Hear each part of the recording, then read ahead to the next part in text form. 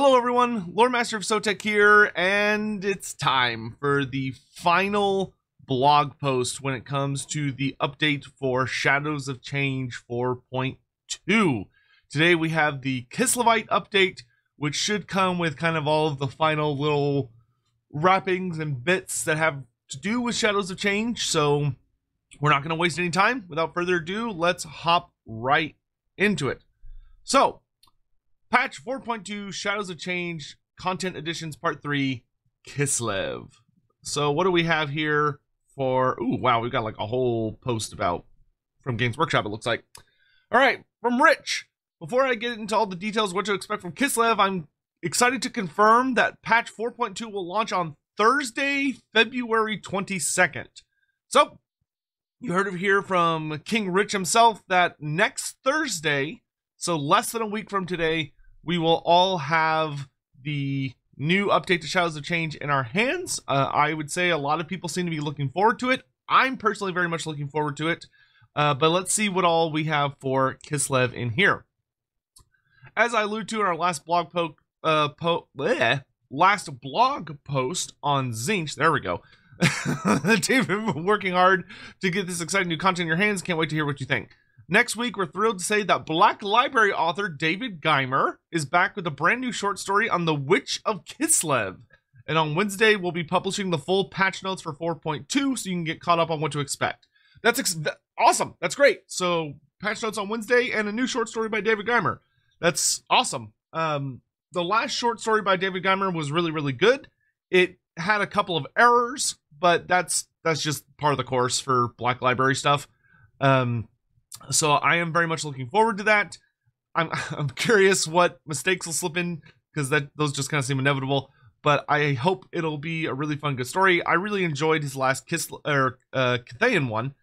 But yeah, we'll see what happens. All right, here we go. Let's see what Games Workshop. Games Workshop is very busy. It's looking like. So let's see what GW has to say. If you're like me, grown up with Warhammer as a longtime fan, seeing Kislev given new characters and units, it was a special moment. With the new additions of Mother Ostenka, Hag Witches, and other units. This is new uncharted ground for a faction. Taking updated lore and deep dive into Kislev. Like with many things in life, this meant some out with the old and with the new. Mother Ostenka is a good example of this. In the new lore, she is Kislev's only true Hag Mother in the new and current lore that our game is based on. She is very much her own unique character, with her own motives, desires, magical items, and history. This is why you see her charge into battle atop her sled, pulled by things in the woods with her cauldron, rather than more direct references to real-world mythology, such as a giant fucking chicken hut. This new take with all the other additions to Kislev is what makes them exciting and brings them in line with other races in 8th edition Games Workshop lore. This is true of some other parts of past Kislevite lore. The distinct Ungol and Gospodar split within Kislev is something that's no longer at the forefront of Kislevite lore, instead taking a backseat to allow us to tell new stories with the faction. There's still nods to this, with the horse archers already being in game, but we're not going to see any more implemented in our game now or moving forwards. So you're not going to see any more big splits on Ungols and Gospodars, which, fine, you know, that is totally fine. You can think of Kislev in a similar way to books and resources that we use from Games Workshop making our game. We're focused on the newest army books, such as 8th edition or as close as possible, and miniatures, rather than adding things from the early editions, RPG books, old miniatures, or peripheral novels and supplements that no longer embody the core nature of the character, race, and environment. By doing this, we're ensuring that we're showing you the most authentic version of the Warhammer world possible. So yeah, this is basically just like the Zongor discussion back in the Zinch post, where the community was asking for a lot of things, and I wanted to see a lot of things, based on the lore that we, the public, had, which was mostly drawn from Realms of the Ice Queen and like 6th edition Warhammer Fantasy. There was basically nothing after that.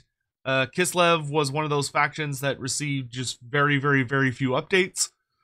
So the idea that Games Workshop, you know, kind of basically came around with the old world, or however you want to look at it, and started making an 8th edition book, or functionally a 7th and 8th edition book for Kislev, which resulted in them taking it in some different directions and coming up with all kinds of new characters and ideas and altering a lot of things that came before. That's fine. That's how this works. You know, that is standard. if you were to compare the Lizardmen from like their 5th edition iteration to their 8th edition iteration, which is the one that this game is based off of, it is like wildly different. It's not even recognizable in most places. And don't even get me started on what came before then, back when the Lizardmen were a troglodyte cave-dwelling race, and the Slann were a warrior frog people race, which is where we got garbage like Kremlo and other like really weird stories, and they're a very, very odd-looking race. I did not like the old stuff very much. So, this does not really surprise me, and it just goes to show that, just like we saw with the Zinch post, that Games Workshop is very heavily involved now.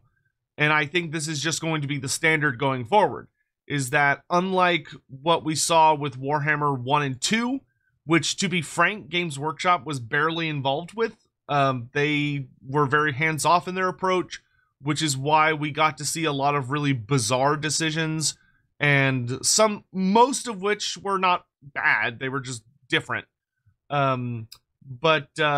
Yeah, it's going to be very, very interesting to see how this may affect things going forward, but I don't hate it.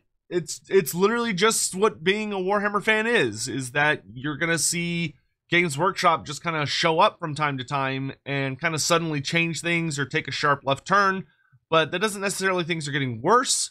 That doesn't necessarily mean that it's like a bad change. It just means it's a change, and we've got to kind of roll with the punches.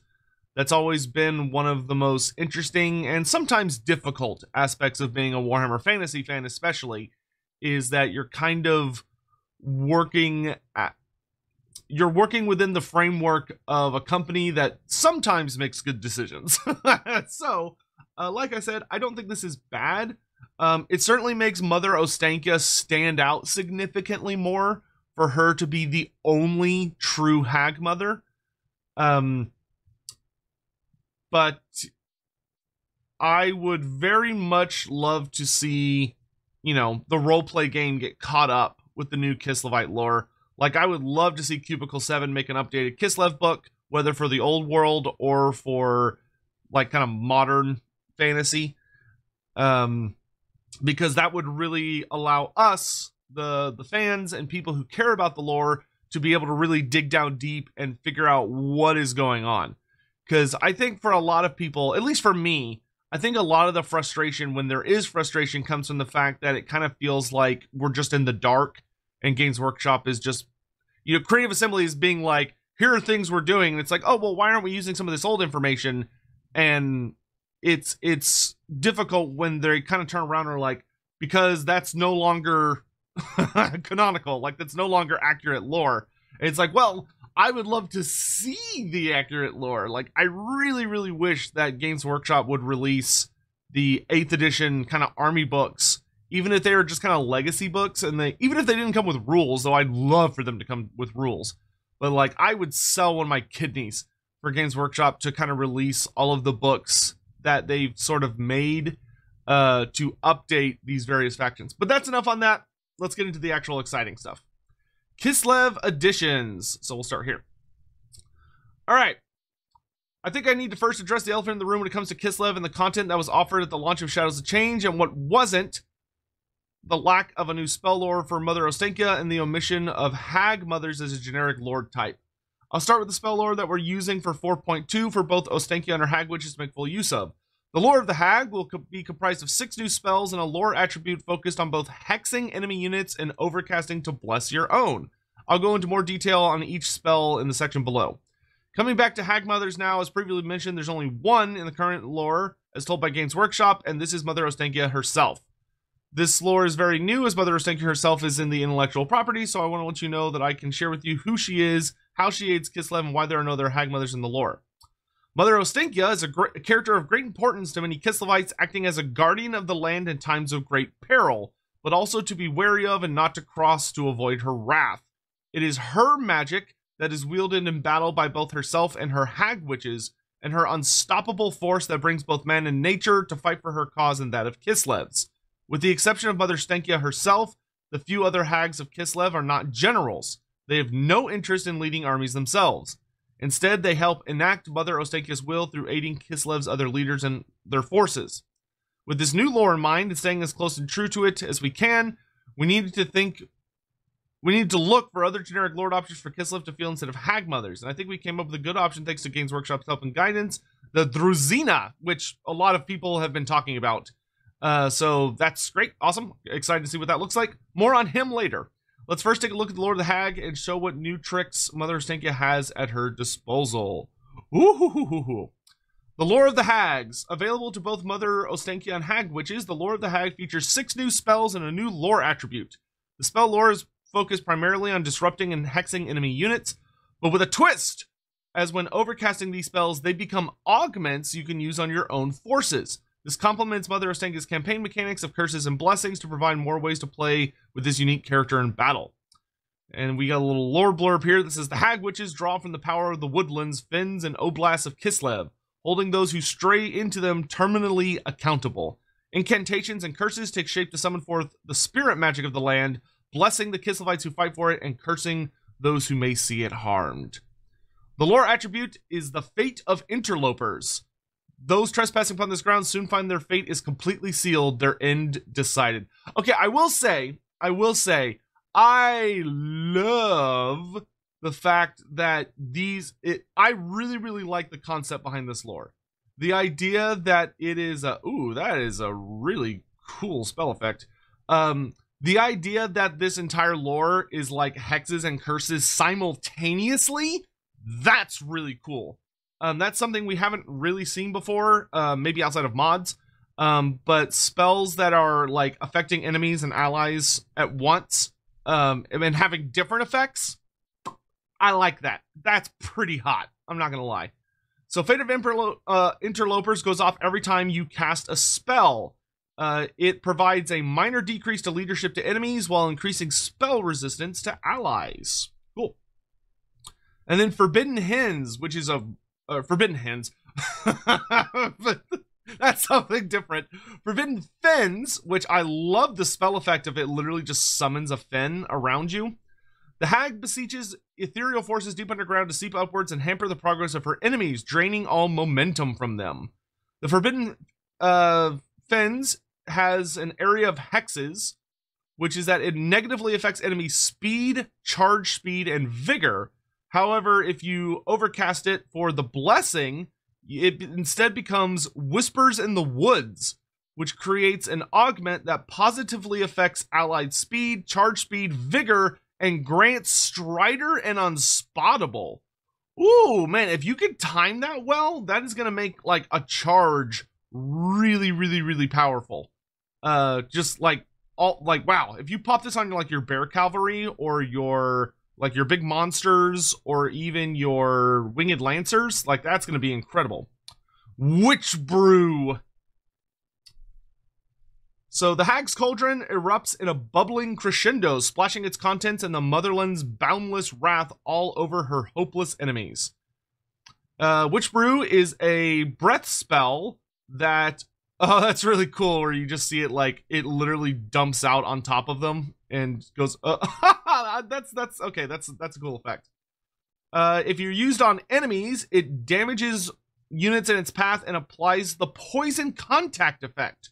Very nice. So it's a debuff and damage. If you overcast it, you get the blessing version, which is Witch Broth. Damages units in its path. While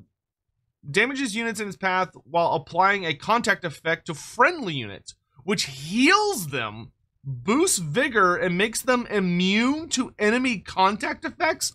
Whoa! Okay, that's cool. So if you overcast it, it's still a damage spell to enemies, but it simultaneously heals you, gives you back vigor, and makes you immune to contact effects?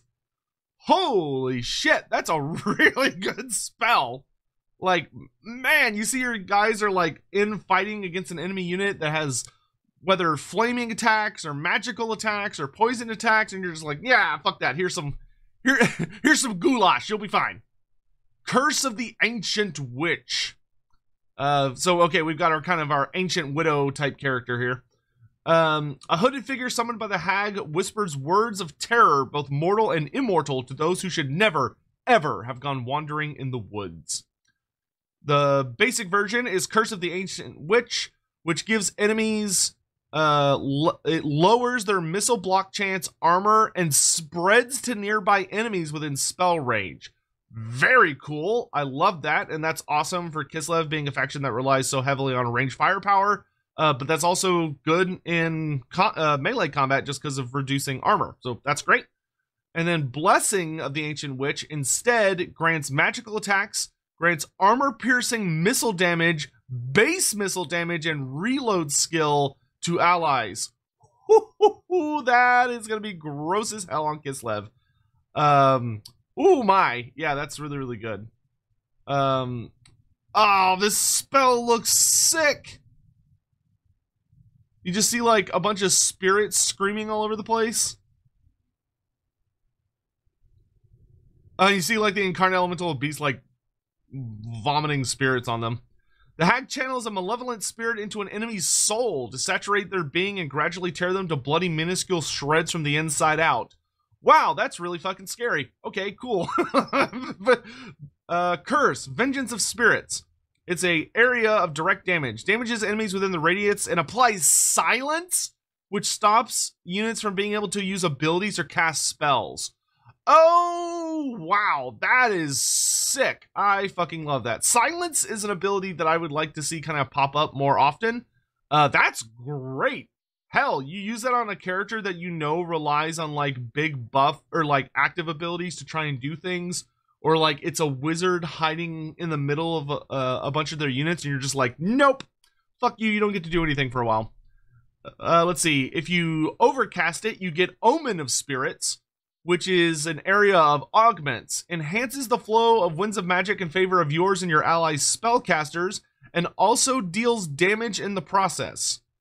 So, okay, so I'm assuming that is that it deals damage to enemies, while also increasing the flow of magic to your spellcasters that are within the radius. I'm assuming that's what that means. God, I'm really excited to play around with this lore of magic. Cursed Cauldron, which summons a big old cauldron that starts launching little tornadoes everywhere. Very cool. Conjured up from the hag's cauldron, spectral missiles shoot upwards to rain carnage down upon the foe. The Cursed Cauldron, the base version, is a static central vortex that fires out projectiles that spawn smaller moving vortexes upon impact. Awesome. I love it. That's a really cool effect. Blessed Cauldron, it does the same thing, but instead it no longer harms friendly units. Cool. Okay. So if you use the basic version, it's going to hurt everybody. If you use the upgraded version, it's only going to hurt enemies. Cool. Cool. Which means that you could reliably use it in like a big melee fight. I like that. And then the final spell, Malediction of Madness.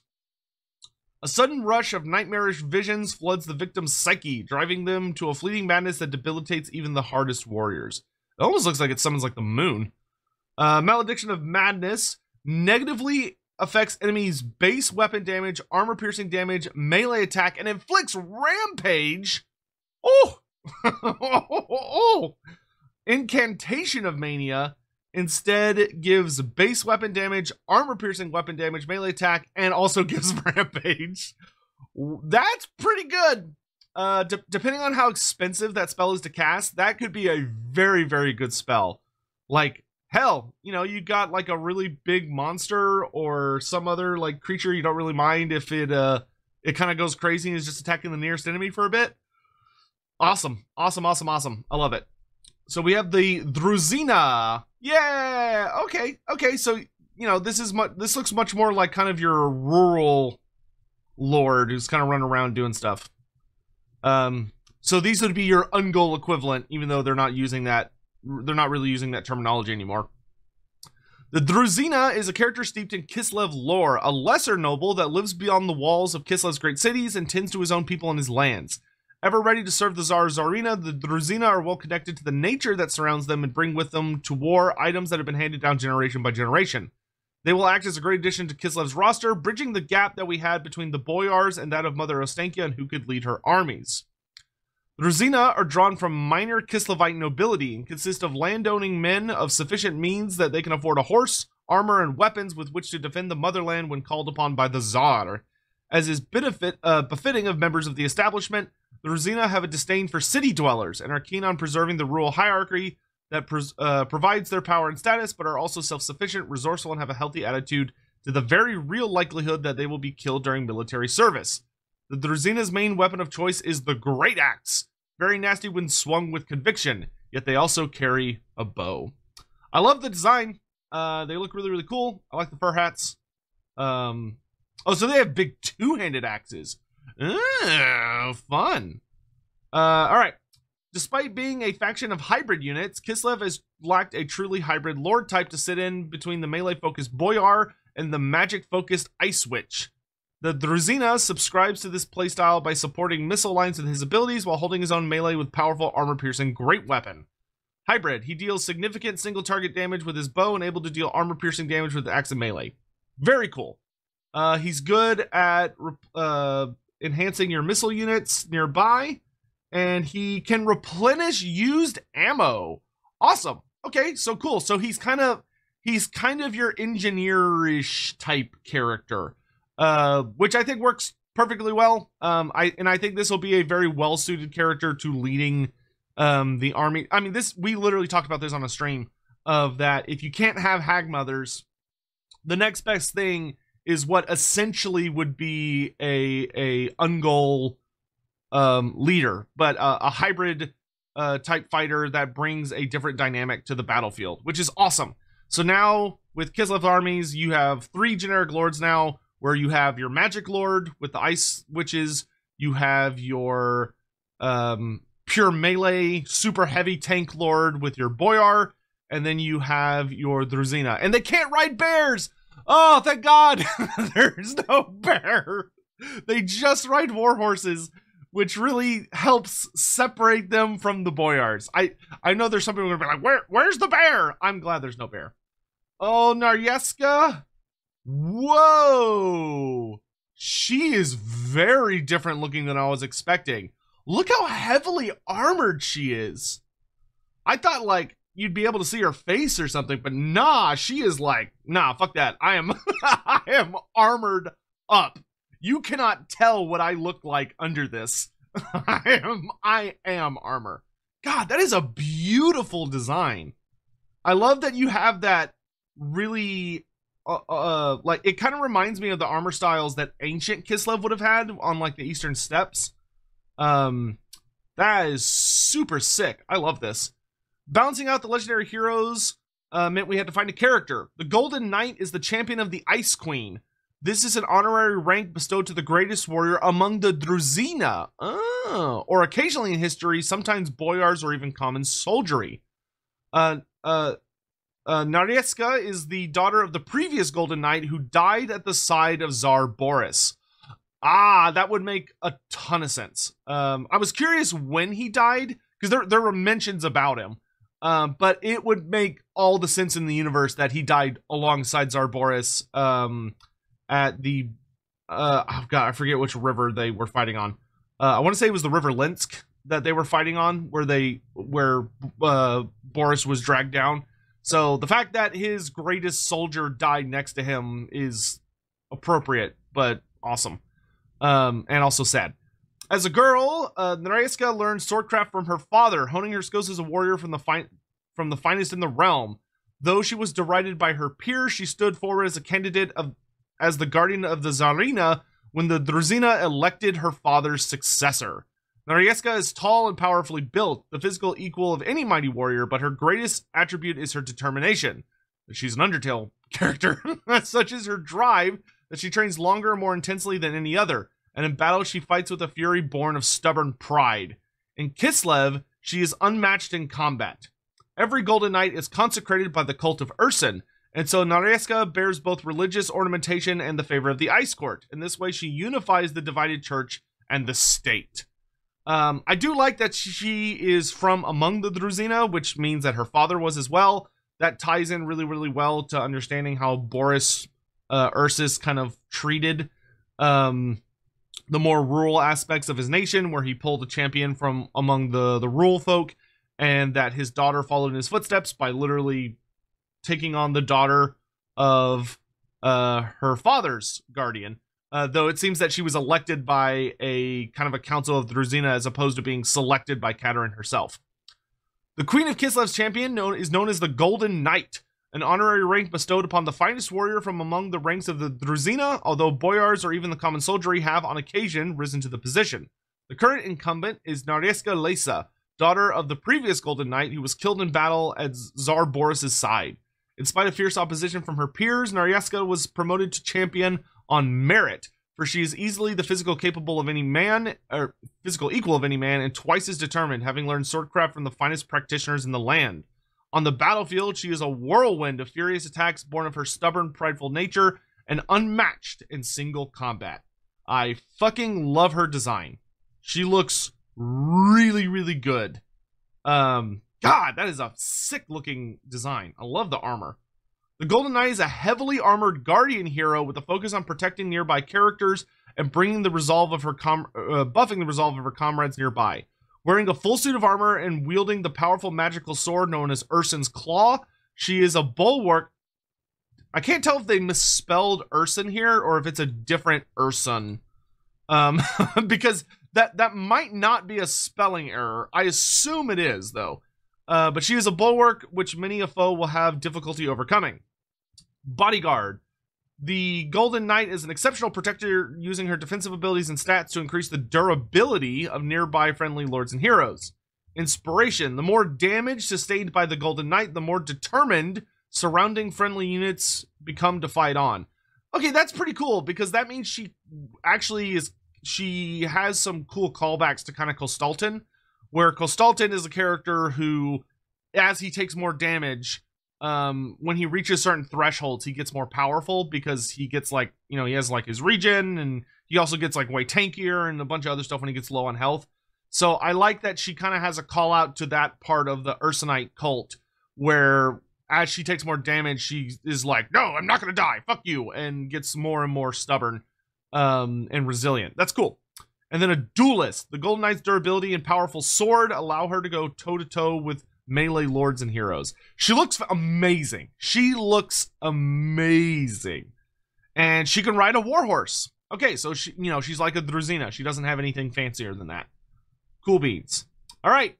Kislevite warriors. They dug really deep when they were coming up with the name for this unit. They went down to the absolute true depths of creativity and said, what about Kislevite warriors? Let's see. We've come to better understand that not every unit in the DLC needs to be a centerpiece monster. Thank you! And headed in the other direction with this new unit plugging a much needed lower tier infantry gap. The Kislevite warriors, armed with their halberds, are tier 1 troops that are decent at withstanding a charge and bound by their blood to fight to the bitter end for Kislev. We've taken inspiration in their design from older Mordheim miniatures. Oh, that's cool. Just like the Druzina, and creating something with a much closer look and feel to the lands and woods that Mother Ostankia protects. That is so nice. Just a really solid, low-tier halberd infantry unit. Kislev desperately needed this.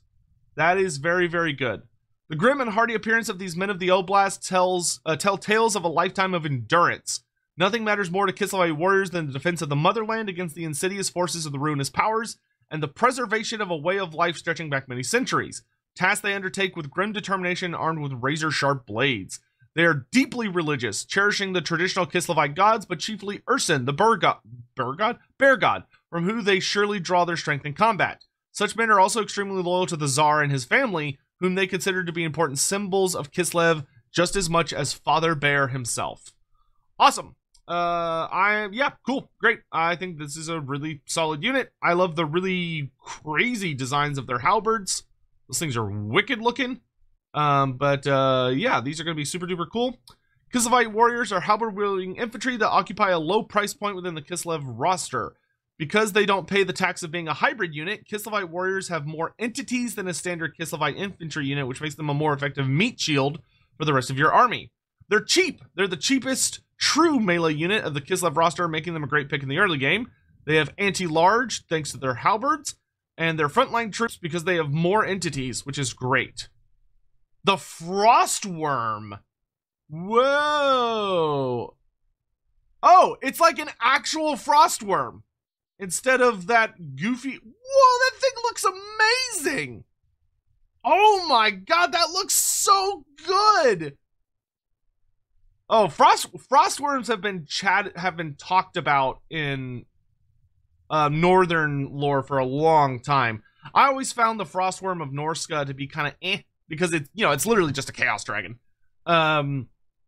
You may recognize the name if you've ever ventured into Norska or played a campaign of theirs. Now called a Chaos Frost Dragon, the Norskan unit is very different to Kislev's true Frostworm, a hulking, flightless beast, deadly in combat with its massive fanged jaws, scything claws, and a vicious lashing tail. The Frostworm acts as both an individual unit or a mount for Katerin and Ice Witches. Oh, the day of the bear is over! The day of the bear is over! This is such a cool mount!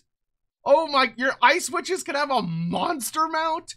This actually looks very, it's obviously very similar to the Cathayan dragons, except for it runs around on foot and can't fly. But this also really, really gives me hope that we're going to get the Shard Dragon for the dwarfs. I don't think we're going to get the Shard Dragon in Thrones of Decay. I don't think it matches that DLC.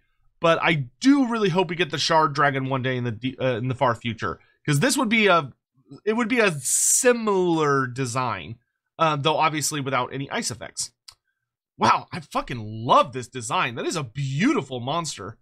Frost worms are creatures of magic who primarily roast in the crags of Shargun. Swift and sinuous who sleep away the warmest parts of the year in hibernation, venturing out onto the oblast to hunt prey when the weather is at its coldest. Their natural prey are the wandering herbivorous beasts which are easily devoured whole by an adult frostworm in times of... Oh, adult frostworm, period. There should be a period there. In times of famine, they have been known to consume chaos beasts too, taking savage delight in chomping down on a troll or minotaur when the need arises. Beings of ice magic, frostworms are naturally aligned to the witches of the ice court. In desperation, an ice witch will travel to the crags and beseech the slumbering worms for aid, and it is not unknown for a frostworm to answer their calls in the times of coldest winter. The Ice Queen's power is such that winter travels where she does, and no frostworm would ever refuse her. This is brilliant. I love this design. It's a nice big monster that's not like too big. Oh, interesting. She's for Katerin and the Ice Witch. That's awesome. So that makes the Ice Witch Lord really, really unique. Very, very dynamic. I also like that it's not a colossal monster. Yeah, they specifically say here that it's more on par with a Stegodon or a Hydra. That's great. It would have been easy for them to be like, oh, the Frost Dragon, let's make it like this big giant fucking thing. I'm glad that it's a more reasonable tier monster. This is fantastic. You know, I talked about on stream that if I had been picking out a monster, I would have gone for the Frost Fiend. The Frost Fiends being big, like, bat creatures. So, you know, I always kind of imagine it being like a Terrorgeist, but alive, icy, and, like, fluffy. But this is great. Like, I just wanted like, kind of a more elemental creatures, right? More kind of the creatures that really live along that line of being a spirit of the land versus like a regular flesh and blood creature. And this is perfect. This is perfect for that. You know, I was imagining a big bat, but a serpentine land lizard. Perfect. Because we don't really have any monsters that look like this thing. Like, obviously it has some similarities to the Cathayan dragons, but they can't walk on the ground. They just fly everywhere. Like, even when you get them on the ground, they don't walk. They kind of just float just above the ground. So this is a genuinely new monster with a new skeleton and new animations. So I am extremely happy with this. I was not expecting this at all. The Frostworm is a deadly mid-tier monster which can move its way across the battlefield relatively quickly for a monster of its size. With the top end of the roster getting particularly crowded, The Frostworm's power level is comparable to that of a Dark Elf War Hydra or the Stegodon of the Lizardmen. This enables it to really stand out on its own as a unique pick when compared to the Elemental Bear or the Incarnate Elemental of Beasts. Fast. The Frostworm is fast for a creature of its size, which enables it to maneuver into position quicker than most. Neat. Obviously it has Frostbite, so it slows people, and it can be used as a mount instead of just being a regular creature, where you can have it for Ice Queen Katarine or the generic Ice Switch, which is awesome. Awesome. God damn it. Of course they're like, oh yeah, sure, we'll give Katarine her sled and an Ice Dragon, because fuck you. Leave it to CA to eternally be like, why would we give you an awesome chariot mount when we could also give you a monstrous mount, looking at Chariot of the God Cetra over there. All right. The Ice Sled. Oh, they don't have the... I kind of want to see an in-game model. It looks really, really cool. Okay, so it's pulled by snow horses. All right. I can't tell you how pleased the team are to finally be releasing the Ice Court sled in game for you all. It's been on our wish list like yours, many of you, since Warhammer 3. This is a free LC. You don't need to have anything new for this. The Ice Court's reinforced sled is drawn by mighty steeds with breath like the winter wind, and whose flanks shimmer with glittering ice crystals. I like it. Looks cool. I can't wait to see it actual in model. Like the wind. It's pulled by 6 steeds? Holy shit. Okay, I was not expecting that to be nearly that many. I thought it was going to be 2, not 6. Wow. Okay, that's a lot of horses. The Ice Court sled is the quickest way for Katarine to move around the battlefield. Indomitable. The momentum of this sled is extremely high, allowing it to push through enemy infantry lines with ease, making an effective mount. Oh, awesome! It has Ice Guard crew. Oh, that's cool. That's fucking awesome. 2 members of the Ice Guard are on as well, who fire their ice bows from the sled, allowing it to be used as a missile chariot in a pinch. That is kick-ass. I fucking love it. Okay, wow, the Ice Sled is a lot cooler than I was expecting. Because I thought they were just going to do the original tabletop model, which is pulled by like 2 horses and it only has Katarine on it. So the fact that it's Katarine, 2 Ice Guard that are firing arrows, and it's pulled by 6 horses, so it's like super fast and has a lot of weight to it. Very nice. Very nice. All right, I hope you enjoyed learning about all the new characters, units, and spells coming to Kislev, as I have an added treat for you lore lovers out next week that I touched on at the beginning of this blog. We have again partnered with Black Letter novelist David Geimer to bring you a wonderful dark tale, Things in the Wood, taking a closer look at Mother Ostenkia and the Kingdom of Kislev. Total War account holders, keep your eyes peeled. I am super excited for that. So now you've heard about all the new additions, we wanted to put them all in one place where you could look at them all together. This feels like a fucking like Super Smash Brothers reveal. Like it starts over here and then it's like everyone is here. Yeah. Oh, okay. So there's, you can see wow, the Ice Sled is huge. Look at the size of that fucker. Oh, the Golden Knight looks so good. He's got that big ass shield and everything. Oh, this looks so good. This looks so good. Oh, man. Yeah, that's nice. That's nice. So Kislev got 2 new units. Tzeentch got 2 new units. Cathay got 2 new units. Then we got the 2 new legendary heroes. And we got the 2 new lords and the 2 new heroes. This looks incredible. This looks absolutely fucking incredible. I'm really, really pleased with how Shadows of Change has turned out. I would love to know what you all think down in the comment section below. Does this save Shadows of Change for you? Are you kind of like, about it still? Is there anything you were hoping to get that you didn't? Is there anything you were not expecting to get that you did? And what is your favorite new addition? I can assure you, as soon as I can, we're gonna play the shit out of this. I don't even know who I'm gonna start with. Like, I think I'm gonna play Kislev first, because I'm really excited about like the new the new Lords of Magic, plus the legendary hero, plus the monster and all that stuff. Everybody got a lot of really cool things. I think many people are also looking forward to the patch notes to see like all of the really like nitty-gritty changes. But yeah, can't wait for David Geimer's new lore story to actually give us like a full-on story about Mother Ostankya. Also very excited for the patch notes and excited to just play it. So thank you all so much for watching. I hope this was enjoyable. We'll be back very, very soon with more stuff. I think for me personally, God, this is fucking hard, dude.